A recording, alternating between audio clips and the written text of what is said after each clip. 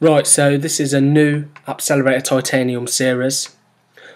What I'm going to be doing in this one, it's going to be focused more for beginners. The last series I did was building an app, and it got quite complicated, and I had a fair few requests to do a more basic series for beginners. So I'm going to go through all sorts of objects, windows, tables, views, labels, tab groups, all this sort of stuff. So I'm going to go through all that, and I'll be going through it using CommonJS. So yeah, so it'll all be sort of best practices and whatnot. So yes, that's what this series is going to be about. If anyone's got any suggestions or things they'd like to see, send me an email or an inbox on YouTube, and I'll get it done for you.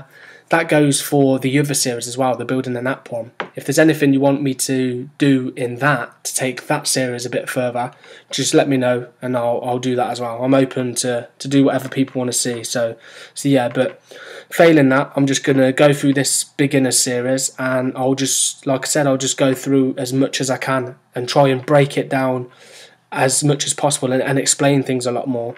Because on the building an app series, I did that with the mindset that people watching it would know the basics of CommonJS and Windows and how things work and all the rest of it. But this one, I'll be going at it with the thought process of people don't know, and I'm explaining it.